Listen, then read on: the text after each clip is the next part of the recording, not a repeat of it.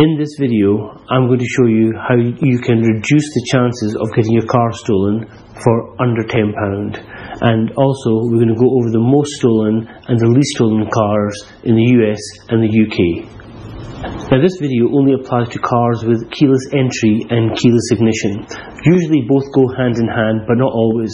Sometimes cars with keyless ignition don't have keyless entry. But that aside, how do you reduce the chance of getting your car stolen? Well, quite simply by using one of these. Now, how a keyless entry car works is you have your normal key fob like this, and this is constantly sending out a signal to the car, which is always looking for a signal to receive. And what happens is that thieves will intercept that signal, and by intercepting the signal they can gain access to the car and also to the ignition system and drive it off without activating the alarm. So this is where this piece of equipment comes in. It's a simple pouch, but with a specific lining inside it. And what this pouch is called a Faraday pouch. And what this does, it prevents the signal from being transmitted from your key fob. So effectively all you do is you pop your key in, make sure it's sealed, and that's all you need to do. Very straightforward. So let's see this in practice. So here is a typical car with a keyless entry system and a keyless ignition. So effectively you have the key in your pocket, which is this kind of key here, and you approach the car. As you approach the car, you see the car opens up. There we have it, and all you do, you sit inside, and then once the key is inside the vehicle, you press the start button and the car will start. And when you're exiting the vehicle, all you do is you touch a button on the outside of the car, and that locks the car. So let me just do that again. So when you want to lock the car, all you do is you touch an outside button and that locks the car.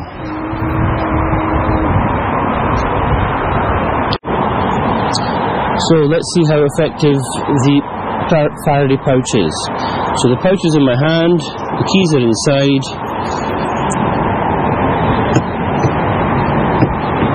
and you can't get entry to the car.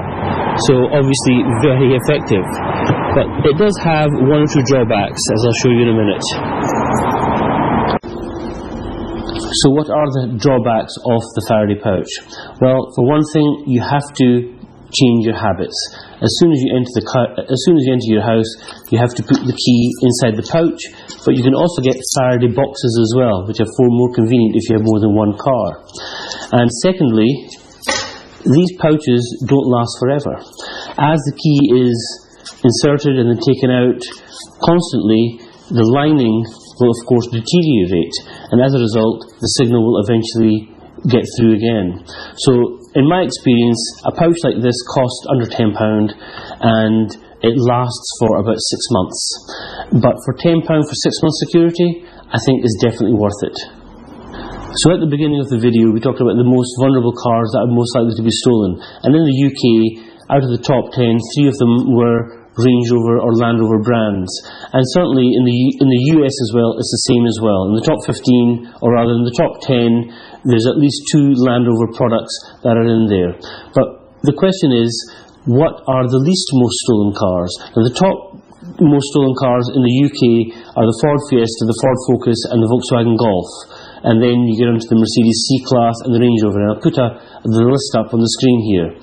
But also in the US, obviously car brands differ there slightly, and we have the top 15 list from Forbes magazine. I'll put that list up here as well. And the top 3 are the Dodge Charger and of course the Infiniti Q50. But the question is, what are the least stolen cars in the UK and the US? Now certainly in the US is the Tesla Model 3 and the Tesla Model Y. Now if you didn't know, the Tesla Model Y is the best-selling vehicle worldwide, and it is the least likely car to be stolen in the US, which is quite surprising. So it just shows you how good their security is. And one of the reasons why their security is so good is because they have a pin to drive option on all their cars. And I'll show you how that works just now. So let me show you how the pin pad works in a Tesla. It's very similar in all cars. So how this works is that when you enter the car, you press your foot on the brake pedal, and when you press your foot on the brake pedal, a pin pad comes up.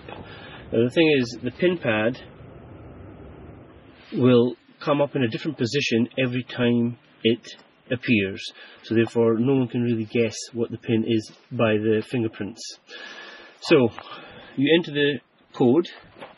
I'll just put my camera to one side. You enter the code, and then the screen becomes active, and then the car becomes active, and then all you do is that you select the gear that you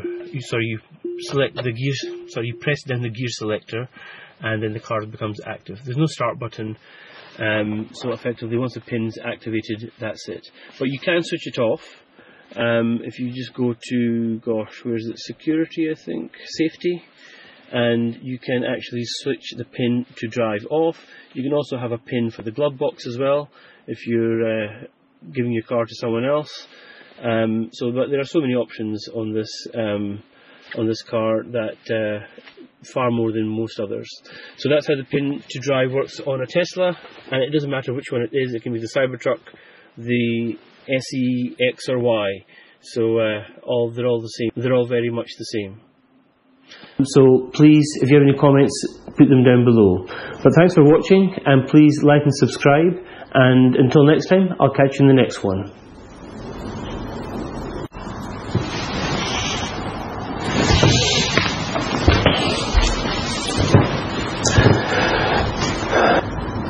In this video, I'm going to show you how to reduce the chance of getting your car stolen for under £10. And we're also going to go over the most stolen and the least stolen cars in the world. Bollocks. Right, start again.